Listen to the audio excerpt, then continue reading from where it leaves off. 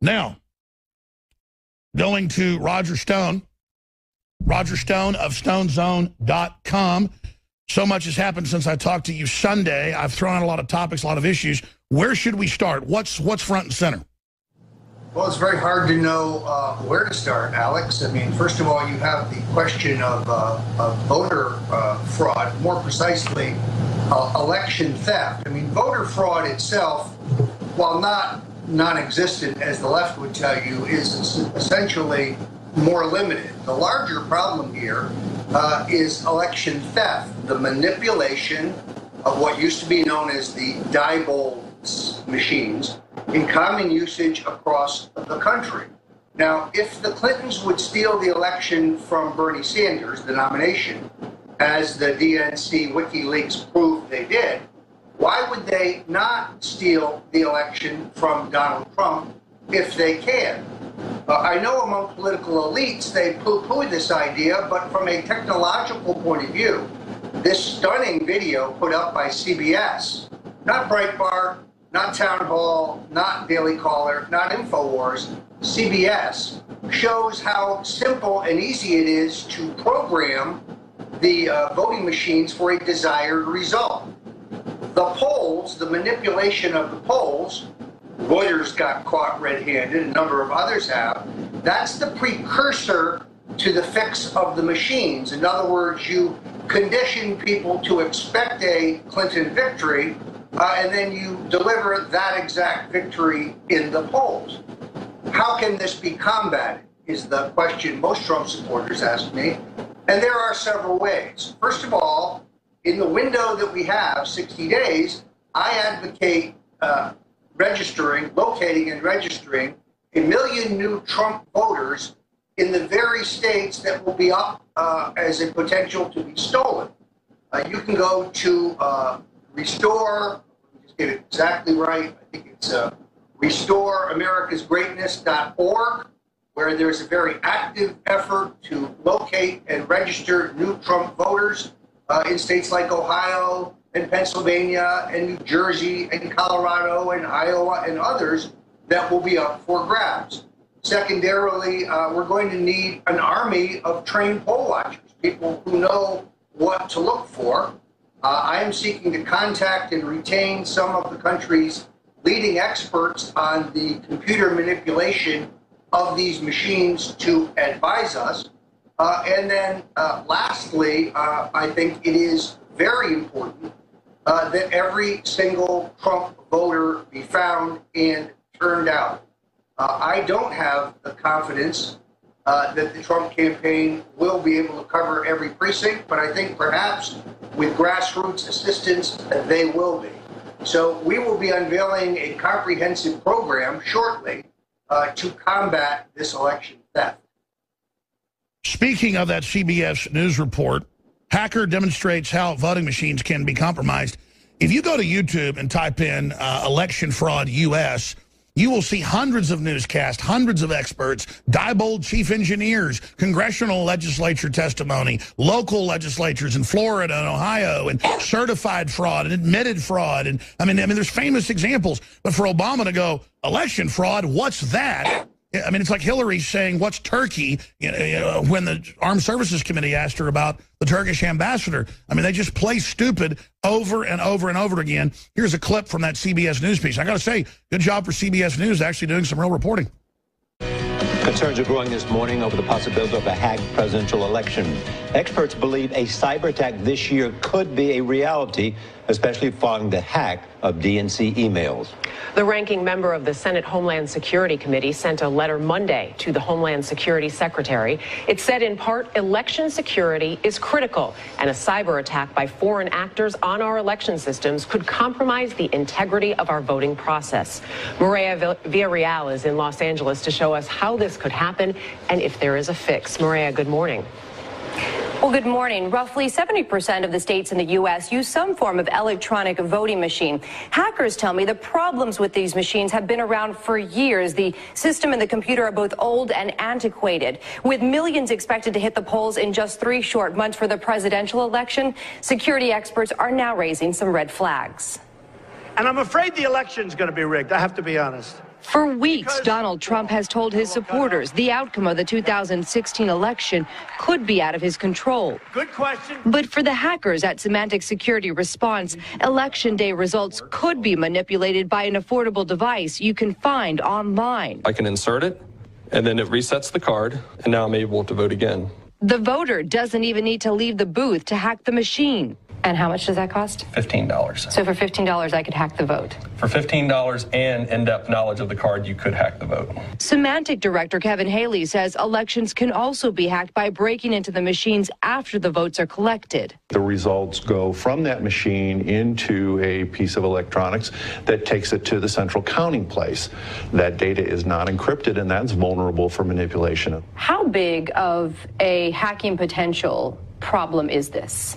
Well, there's a huge potential. There are so many places in the voting process once it goes electronic that's vulnerable. According to a report from the Brennan Center for Justice, one reason these voting systems are so vulnerable is their age. We found that more than 40 states are using voting machines that are at least 10 years old. Our system is as secure as we can possibly make it. Denise Merrill, president of the National Association of Secretaries of State, says the lack of funding keeps most precincts from updating their systems, but all machines have to meet specific government standards. The idea of a national hack of some sort is almost ridiculous because there is no national system. In fact, the more than 9,000 voting districts across the country all have different ways of running their elections down to the type of machine they use. But Merrill says there are checks in place to prevent fraud. Our voting systems are heavily regulated. They're tested both before and after. There are paper trails everywhere. By and large, I would say the American election system works very well. CBS learned that only 60% of states routinely conduct audits post-election by checking paper trails. But not all states even have paper records, like in some parts of swing states like Virginia and Pennsylvania, which experts say could be devastating. The Election Assistance Commission told us that they ensure all voting systems are vigorously tested against security standards, and that systems certified by the EAC are not connected to the internet. Gail? Well, less than 100 days. We're going to the polls. Thank you, Maria, very much. All right, I'm going to go back to Roger Stone on this, but he wanted us to air this piece, and I'm glad we did. Now, I say good job admitting at least that these machines are easy to hack. It's happened many times. But at the end, they totally deceive the public. Maybe they're ignorant, so let me enlighten CBS right now. Right after Kennedy got killed, they started having the Associated Press coordinate with the states, and then it would announce who the winner was. Then they changed the name in 1990 to Voter News Services. And by the way, Mr. Stone has been part of famous recounts at the highest level, so he's an expert. We'll speak to him in a moment and skip the break to have more time. But every major election, if you just Google Voter News Services, they've had so many problems. They changed the name in 2003 to National Election Pool, but was set up by the exact same group. So again, it was AP announced that Bernie Sanders was going to win by a certain point the day before because they, quote, met with the superdelegates at a rich person's house. Oh, I see. But they went ahead with the election. What they do is they will fix it in key battleground states, steal it, and then have it called by this private consortium headed up by AP to go ahead and announce hands down what's happened. And then later, it's hard to do a recount. Now, that's a layperson's breakdown of that. Roger Stone, StoneZone.com, former campaign head for Trump. But is that pretty accurate, what I just said? Yeah, I think everything you said is accurate. I'd make a couple points about the CBS video. First of all, it's not foreign actors I'm worried about. It's domestic actors, those who have custody of the machines. The woman at the end of that video who says, well, the machines are heavily regulated. Exactly. It's the regulators I'm worried about. So, for example, the Diebold PES machine is in wide use in California. They're in the custody of the Secretary of State. I attempted to reach him. His name is Alex Padilla. I couldn't find him, unfortunately. He was out campaigning for Hillary Clinton. I remember well when the Democrats went out of their mind because the Florida Secretary of State, Katherine Harris, was actively campaigning and had a title in the Bush campaign. But you have an identical situation here in California. The machines are fixed after the fact. They keep the same number of votes. They just rejigger the total. And they've already laid the groundwork by manipulation of the polls. unfortunately, this is also how you detect the fraud. If you take an honest poll, and we intend to do that, and then compare the results on a precinct basis or on a subdivision basis, and the swing from the poll to the final results defies the mathematical odds given the time frame, then you have prima facie evidence of fraud. On its face, you have it. And expanding on that, Roger Stone, exit polls, from my research, are generally, depending on who conducts them, 3 to 5% margin of error, very accurate. So we need to conduct exit polls in these key precincts, key battlegrounds, to immediately cry foul if something doesn't show up that we expect to see from the real polls. Very definitely a part of the plan that we are putting together to protect Donald Trump from election rigging. Trump himself, I think, has played a vital role already. Raising awareness. By heightening public awareness to this very real problem. I mean, it is almost laughable in terms of the last couple of days, Alex. First of all, I myself have been hacked into my personal accounts, my business accounts, my political work. A number of my bank accounts have been accessed, all within the last 48 hours. As soon as it became publicly known that I was in communication with Julian Assange, now there is a massive effort on Twitter and Facebook to discredit Assange. That's because the Clintonistas know that Mr. Assange, who I believe is a hero, who's fighting the deep police state, they know Mr. Assange has all of the emails that Huma Abedin and Cheryl Mills, Hillary's flunkies, thought they erased. Now, if those emails were worth taking the public heat for having erased them, it tells you that what's in them is extraordinarily significant. So now there is a giant effort online to discredit. This is Roger Stone hacked after talking to, yeah. Well, I tell you, I'm just trying to think of the headline I should go with here. Roger Stone hacked after talking to Assange. I mean, this is like an espionage movie. And then we've got Democratic press communications PR agent hired to shut down Seth Rich conspiracy theories. And it's a top consultant that works for the Clintons. This guy shot 4 times in the back, high level, dealing with the emails. And then Assange telegraphs on Dutch TV that he's the source and that these bombshells are about to come out. This is amazing.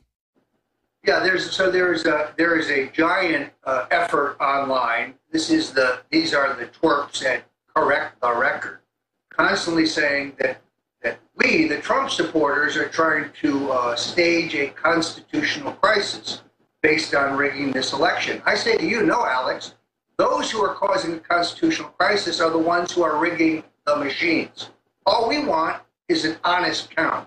If we have an honest count, there's no question in my mind that Donald Trump, despite the beating he's taking from the mainstream media, distorting and twisting and focusing on everything he says, while giving Hillary largely a free pass on the startling revelations that she's now under investigation through their foundation at the IRS, that she did indeed arm ISIS. I mean, come off of it, David Brock. She armed ISIS. It's an undisputable fact, no matter how many. I was about to say, they can't run from this. I mean, there's a sense of this is just mounting by the minute, and then real liberals like Assange, who exposed Bush for bad stuff, and we thank him for that. I said, we'll know if he's for real if he goes after Obama and Hillary. He's been doing that, and I tell you, he's a real hero. I wish he would go ahead and release the data dump now. I understand it might have more power if he did it a month before the election, but I tell you, we need to bring Hillary down now, Roger. Well, I think he may choose to release it before each one of the debates, release some emails just before the debates so that Hillary has... Well, for your safety and everybody's safety, because obviously they hit your emails and took over your bank accounts and everything, governmental level, to find out what you're up to, what you're doing. Just for everybody's safety, did Assange give you any info? Because I mean, I think if you've got it, you've got to put it out now. I'm not at liberty to discuss what I have, and I kind of have a foreshadowing, but nobody affects Julian Assange. Nobody tells this guy what to do. He understands. No, obviously, no one's implying that. What I'm saying is, because, I mean, we haven't talked about this, because I only talk about stuff like this on record. If I was Assange, you'd be a smart guy. to give some data caches to, and I'd be giving it to hundreds of trusted people right now. Well, I lost some data in the hacking, some things that I was about to publish. Manuscript for my next book on the Clintons has been stolen. Some other items, nothing that is not recoverable. But, for example, my entire contact list, people I deal with regularly, is wiped out. It's gone. And so by the way, you don't like to bitch and complain, but we have to report this as a war. You're being audited. You've paid them, and they're just saying you didn't pay your taxes 2 years ago. Yeah, the IRS is harassing me over 2014. I paid all my taxes and everything owed. And they just say they're ignoring your check, they're ignoring the cash check and your return. They just say you're a criminal and you didn't pay. Well, first of all, I've been through this. Somebody filed a false return in my name. That means when I went to file my return online, the system kicked me out. I had to hire an attorney, we filed the correct forms, and we paid our taxes. This is all documented in writing in the correspondence between my lawyer and the IRS. Now the IRS has amnesia. Like none of this happened. We're right back where we were. You never paid your 2014 taxes, despite the fact that I have a canceled check and all this correspondence. No, it's harassment. It's amazing, and they are pulling out all the stops, folks. I mean, it is incredible. Let's get down to brass tacks here. What is the true nature of the polls? I mean, I see so many that are frauds, but at the same time, I don't want to discount them all. From internal polling, from your own research, where are Trump and Hillary right now in the general election? But also, what about those battleground states? Is he really losing ground there? No, there's no evidence that he is. He remains in range. He is ahead in some of the battleground states. Still, I believe he's still ahead in Florida by a point or two. He's behind in others. The gap is not 9 points. It's not 15 points. In every case, he's within range. I must tell you, I never expected in this race for him to be ahead of Hillary until the end. Ronald Reagan was never ahead. Explain that phenomenon, because you've been saying that for over a year here on the show, that you think it's going to be tight till the end. Well, first of all, you have so many cataclysmic and big level events here. The debates are going to change the numbers. Whatever Mr. Assange drops, and Trump's and Hillary's reaction to it could change the numbers.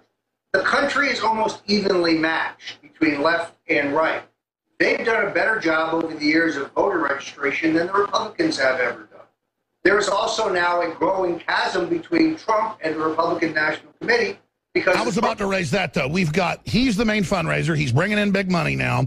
And you've got the old Republican establishment saying, take the money away from Trump, give him nothing. They're openly trying to sabotage things for Hillary because he'll just quit recruiting and getting money, and then that'll hurt all the Republicans. They're obvious saboteurs. Well, but the other thing that's true is we cannot reach agreement in terms of who ought to be targeted. In other words, there are blue-collar, union member Democratic votes out there who will go for Donald Trump, but will probably not vote for the balance of the Republican ticket. If you're in the Trump campaign, if you're in the Trump camp, as I am, you want those voters contacted and turned out. The Republican National Committee... Strategically, we need Trump. Strategically, we need Trump. We can't trust new crops of Republicans that get, taken over every time. Indeed. And they just want to turn out the Republican vote in order to protect their congressional incumbents. Virginia is a perfect example of this. Trump has great crossover appeal that the rest of the party ticket does not have. We need to be targeting Trump voters, not Republican voters. Roger Stone, other points that need to be gotten into here. I mean, look, they hire this top Democrat crisis manager to, quote, take over statements for the family in Seth Rich's death. We have other folks, friends of D.C. linked lawyer that was suing over it being stolen from Bernie. Sean Lucas freaked out by his death. We've got a bunch of other deaths going on. I mean, this smells. Yeah, you have Alex, the deaths of Seth Rich, John Ash, and Sean Lucas in short order, all of them connected to the heist of the Democratic national nomination by Hillary with the inside mole assistance of Debbie Wasserman Schultz. So, and when you raise this publicly, these are 3 deaths, you're immediately smeared as a conspiracy theorist. Well, if it were 1 death, perhaps you'd say, all right, a coincidence.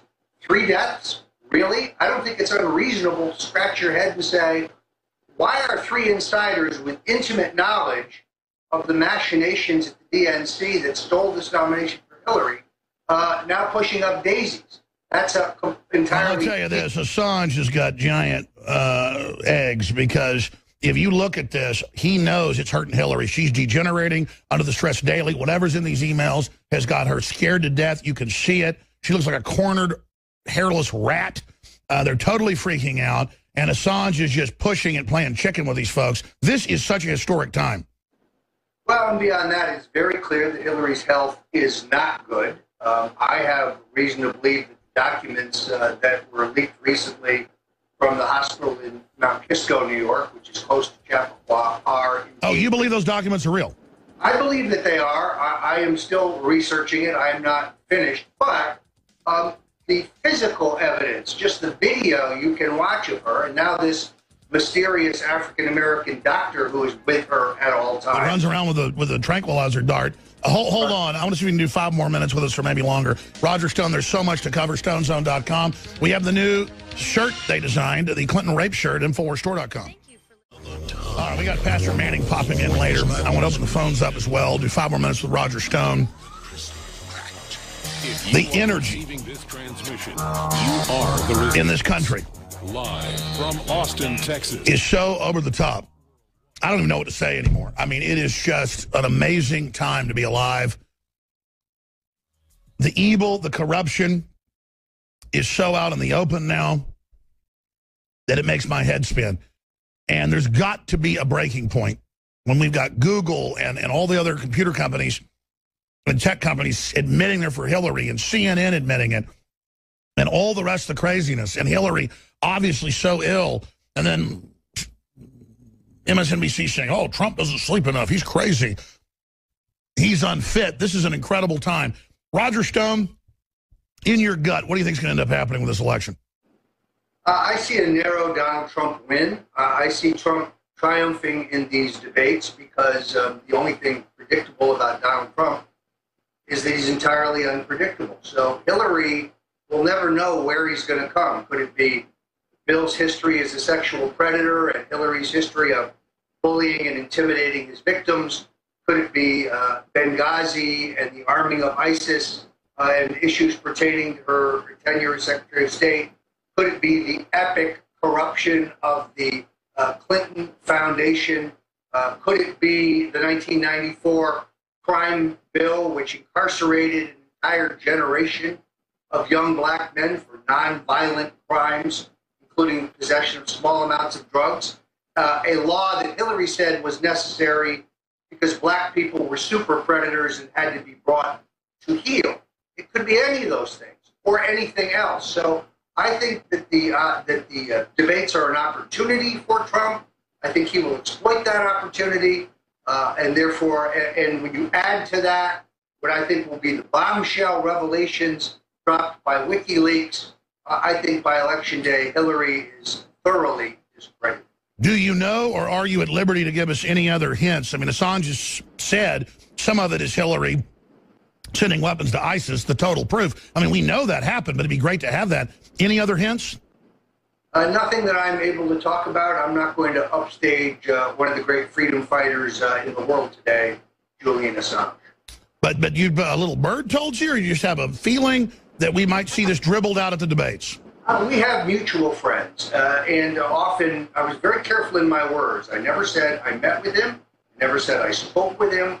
We have communicated through a trusted mutual friend, and he is committed to this course. Nobody is changing his documents. His documents, as always, will be genuine. And I think that he's got information on the entire U.S. establishment power. And like you said, no Saudi connections, no Russia connections for Trump. He's clean. He has certainly sold apartments to some wealthy Saudis. He has he's never met Vladimir Putin. Unlike Hillary, who took huge amounts of cash. Sure, exactly. Everything she blames Trump for, she's actually doing. So this is just an incredible time. Assange, though, when he talks about Hillary, just shakes his head with the info he's got. I mean, imagine what it must be like to just actually see what these people are involved in. Well, but to make it absolutely clear, and I wrote this for Breitbart, we now know for a certainty that the DNC heist documents were not leaked by the Russians, had nothing to do with the Russians, were hacked and first made public by Crucifer 2 almost a month ago. And when that didn't get the appropriate traction, he took them to WikiLeaks, who then leaked them. So the whole idea that this is Putin, this is the Russians, that Donald Trump and Paul Manafort are somehow in bed with Putin is nonsense. By the way, Putin doesn't particularly like Paul Manafort because Manafort helped convince the Ukrainian president, Yanukovych, to join the European Union. No, I know. It's all total bull. All right, Roger Stone, we'll talk to you again soon. Have a great weekend, StoneZone.com. The Clinton rape shirt is up there, folks. Get it, wear it, expose these monsters. Thank you, Roger Stone. It's available at InfoWarsStore.com. We'll be back. Stay with us.